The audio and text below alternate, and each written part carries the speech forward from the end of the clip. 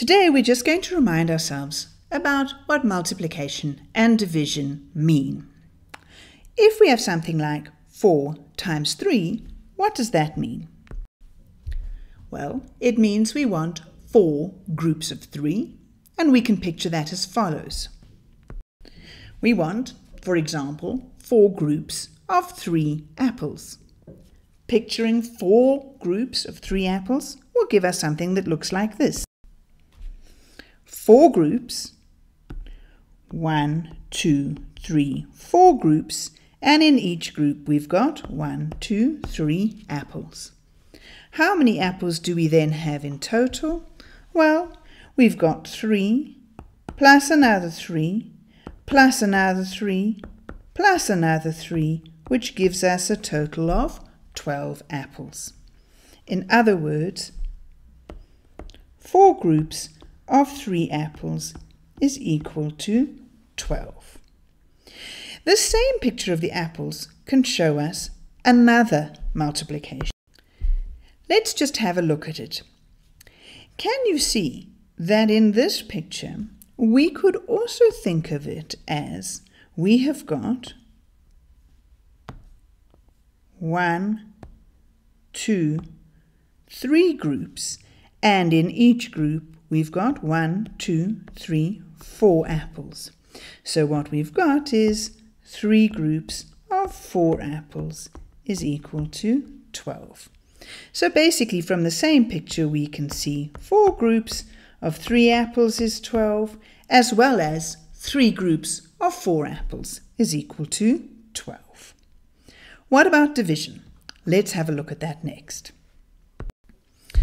When we write 12 divided by 4, there are two ways we can think of this. We can either think of it as grouping, or we can think of it as sharing. And I'm going to show you both ways of thinking about them. Let's start off with sharing. If we're going to think about it as sharing, when we do 12 divided by 4, what we think of is that we have 12 apples that we are going to share between 4 children. So let's put the children on now. Okay, here are my 4 children, and I need to share these 12 apples over here equally between these 4 children. Let's do that.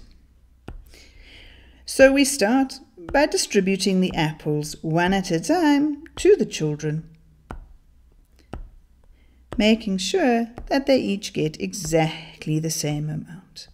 And then we can see quite easily that each child will get 3 apples. So 12 apples shared between 4 children means each child will get 3 apples. If we do the same calculation, but in this case think about division as grouping, what we have is we're going to do 12 divided by 4.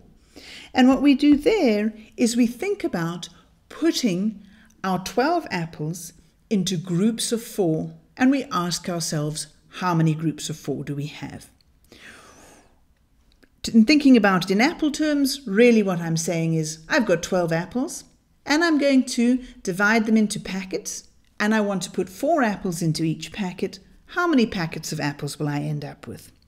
Well, let me go and put my apples into packets of 4. So these 4 here will go into the first packet, these 4 here into the next packet, and these 4 into the next packet. And so I can quite easily see that if I group my apples into packets of 4, I end up with 3 packets.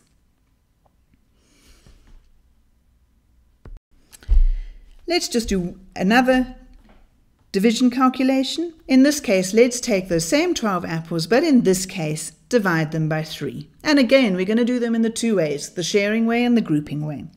So let's have a look at taking these 12 apples and sharing them between 3 people in this case. So let's get our 3 people. So we have 3 people, and we need to share our 12 apples between those 3. So we distribute them making sure that everybody is getting the same amount. And it shouldn't be any surprise to you to see that if I had 12 apples and I shared them between 3 children, I'd end up with each child getting 4 apples. Let's do the same calculation but using grouping.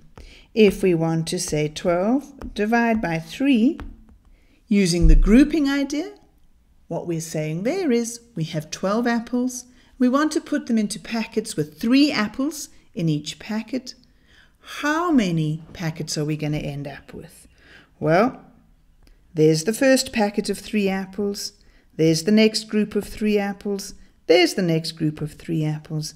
There's the next group. So we've got 1, 2, 3, 4 groups, 4 packets. And so 12 divided by 3 is equal to 4.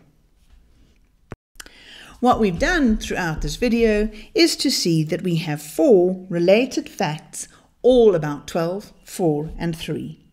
We saw, to start, that 4 groups of 3 was equal to 12. Then we saw that looking at that same picture we could see it as 3 groups of 4 also being equal to 12. And then we looked at the fact that 12 divided by 4 is equal to 3. And that 12 divided by 3 is equal to 4. This is our fact family that relates 4, 3 and 12, multiplication and division.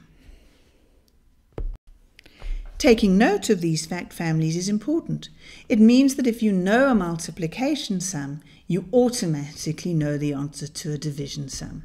So if I tell you that 9 times 8 is equal to 72, you can immediately know that 72 divided by 9 is equal to 8.